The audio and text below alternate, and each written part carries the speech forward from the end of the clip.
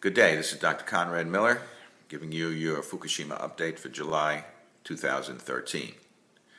We're trying to condense the lectures and discussions and information from the New York City Fukushima Symposium from March of 2013 relative to the Fukushima nuclear accident that occurred on March 11th, 2011.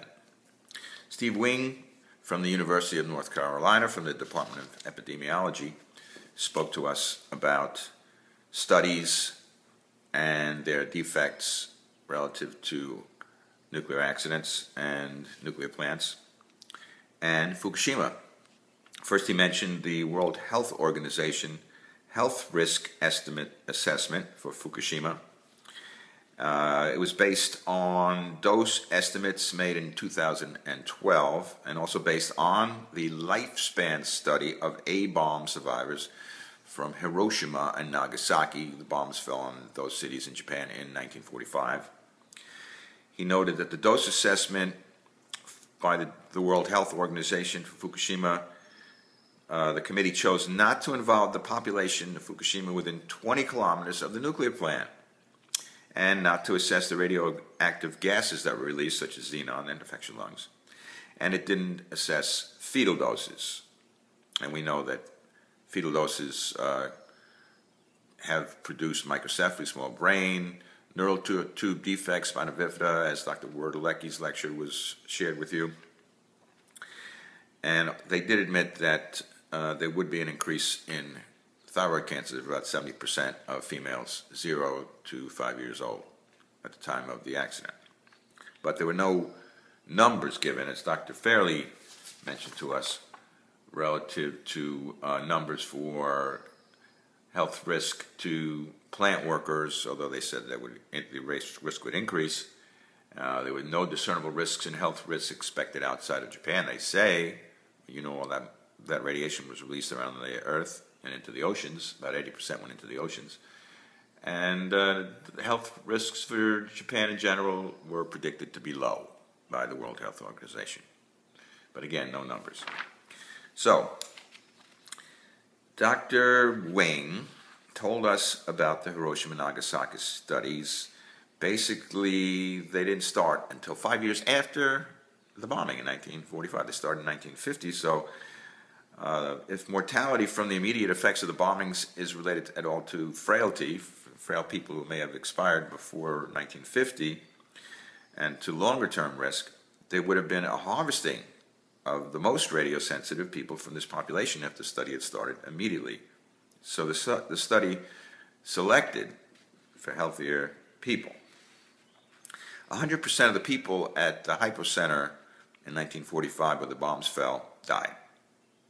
50% of the people were killed within 1.5 kilometers.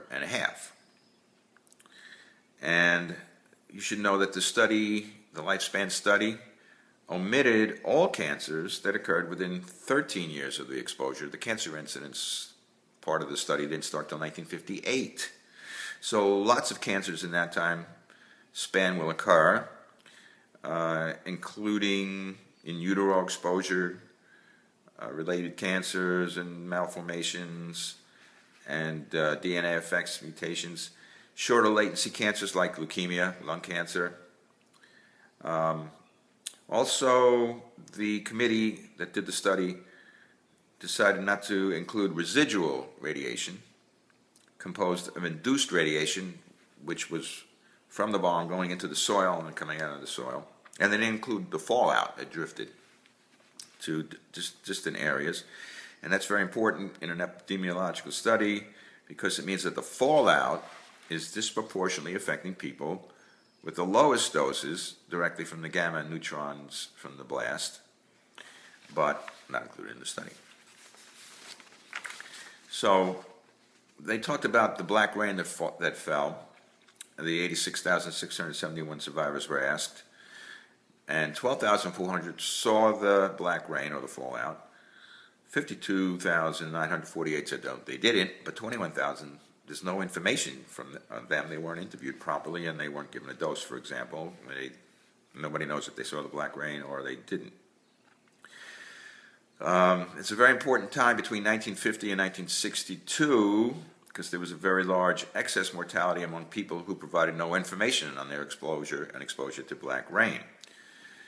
So the early entrants, the people that could have been exposed to induced radiation near the hypercenter, that's a differential exposure to a type of radiation that's not counted in the lifespan study.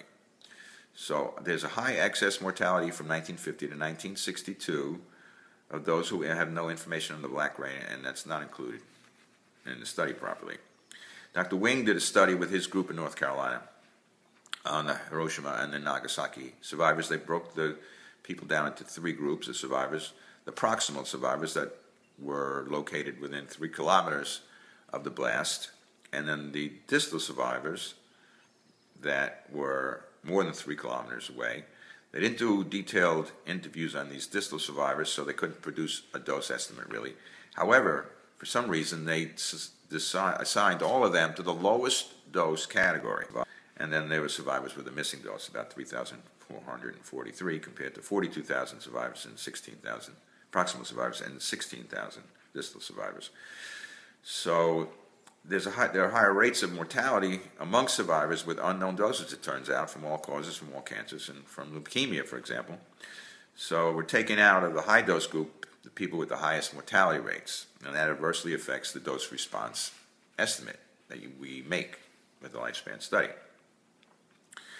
So in the analyses of the research organization that did the study, to estimate the risk coefficients that are applied to populations all around the world, even today, people in the study from 1950 who shouldn't have been in the study until later when they were assigned a dose, Dr. Wing calls a phenomenon called immortal person time that epidemiologists use that inflates the denominator of the cancer rates for the proximal survivors.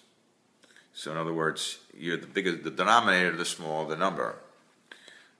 So this is another phenomenon that causes an underestimate of the cancer rates for the proximal survivors, and Dr. Wing has an article on this in a recent edition of the Journal of Epidemiology. Again, there's no data in the lifespan study for carcinogenic effects of in utero exposure, and we know that the embryo and the fetus are very sensitive to carcinogenic effects of radiation, more so than kids. So the lifespan study gives no information on this at all, and this is left out of many dose estimates that we see from the lifespan study. So we have these 4 events and studies that Dr. Wing told us about. Again, the studies are projected and based on lifespan A-bomb studies, and what they show at low doses of what they call low doses, 5 rems, when 200 millirems is your background radiation. That's 25 times higher than your background radiation. And Dr. Wing was told that, or told us that a very high number of people need to be studied, hundreds and thousands to millions of people, and they need to be followed for life to harvest any information. So when he was starting out in radiation studies in 1998, he worked on the Oak Ridge National Laboratory people with their radiation badges. And he was told probably he wouldn't find anything because the sample size was too small and the doses were too low. But he jumped in at a 20-year latency time, and guess what? He saw a dose-response relationship. The higher the dose in the badge, the higher the cancer rates in these people who work there. But this was impossible. And then Chernobyl occurred in 1986, and the International Atomic Energy Association in 1991 came out with a statement in their project. On the basis of doses estimated by the project teams and currently accepted radiation risk estimates, future increases over natural incidence of cancers or hereditary effects would be difficult to discern, even with large and well-designed long-term epidemiological studies. That was in 1991. But we know from this symposium information, from, for example, Dr. Werdelecki told us about the small brains, the microcephaly, the spina bifida. We know about the thyroid cancers, leukemias, etc. And the premature aging of people in Russia, for example, whose lifespan dropped 20 years since Chernobyl. Then there was 3 Mile Island. Nobody died at 3 Mile Island, right? No cancer effects possible. That occurred in 1979, and everybody was told it was due to stress. So Dr. Wing reanalyzed the medical reports and noted that they did not fit the scenario of stress-induced acute effects, sometimes called mass hysteria in the medical literature. So he reanalyzed local hospital data on cancer incidence, especially lung cancer, in a population of 160,000 in Harrisburg. Everybody lived within 10 miles of the plant, and then they were all exposed to the same detection bias then. And there were 5,493 incident cancers that occurred from 1975 to 1985. But he noticed that the highest cancer rates that occurred in 2 to 7 years following the accident in 1979 occurred in the highest dose regions or levels of radiation exposure that we mapped out here for you, or he mapped out here for you. And again, he says the cancer rates rose dramatically where the plumes or emissions were estimated to have traveled in the first days after the accident.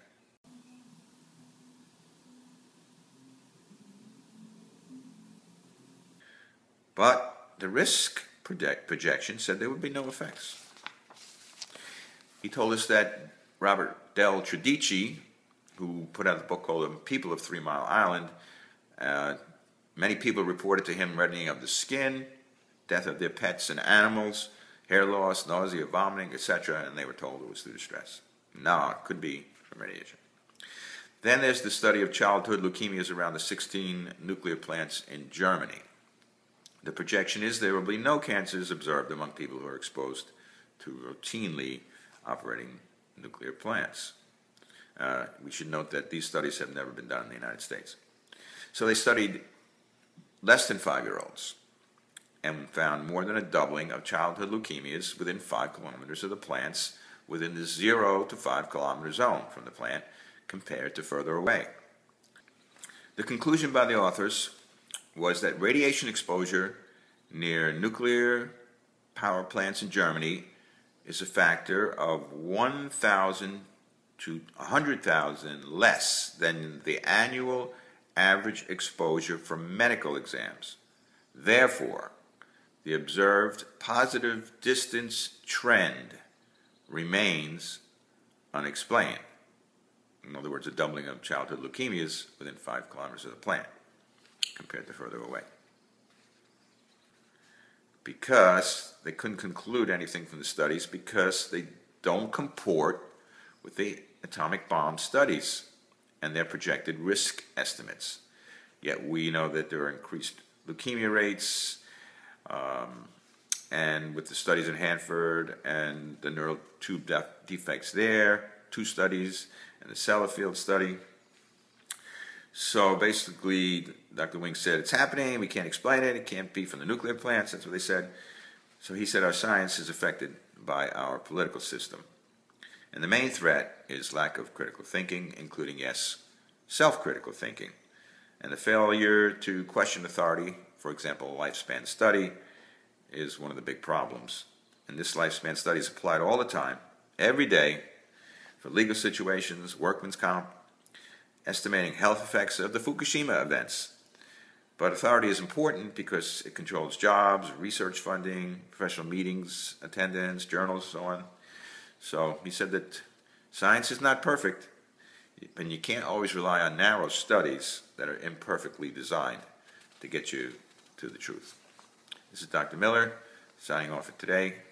We'll be continuing these updates as we go along, trying to finish off the last few for you.